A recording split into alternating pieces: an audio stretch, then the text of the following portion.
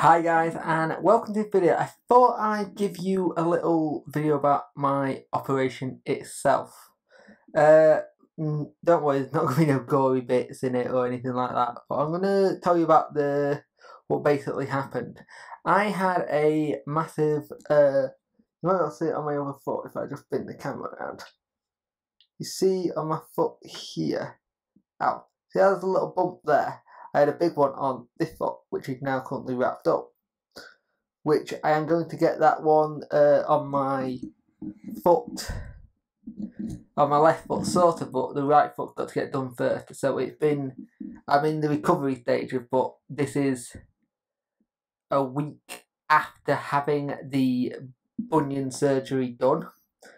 So I thought I'd just make a little video about it. So basically what happened is they took me in. I had a pre-op, checked all that. So basically they come see you, and where I had it done at Jordan Thorpe in Sheffield, they were extremely nice. Very good, very professional. But they put a load of injections around your ankle, and they put some in the back of your knee. And the back of the knee one makes your leg twitch a little bit. Now, you are awake for the operation. You are allowed to bring music in or something like that. I brought in, I think I was listening to Audible, I was listening to Harry Bosch Echo Drive, I think it's called. I might have got that wrong. Let me just check. I've got my phone here. Audible. It is called, back to library, Black Echo, sorry, I got that completely wrong. Yeah, so I found the surgery, well, you get pain after surgery, and it is pain, but it's not, the first couple of days it's very painful, I will admit, but after that it's fine. I got a little bit more because I have got a tiny little bit of an infection around my foot where it's not healing right, so it'll get sorted though, that's not a problem. So I went and had my dressing changed yesterday, and I saw my foot for the first time, and wow, it was purple, yellow and swollen to hell. Now the swelling could actually take 6 months or so to go down, which is a long time when you think about it. So, but so far I have seen it and see what it looks like, and it looks a hell of a lot better than it did. And for me, it's not about how it looks like. For me, it's to get rid of the pain. I used to get pain whenever I used to walk.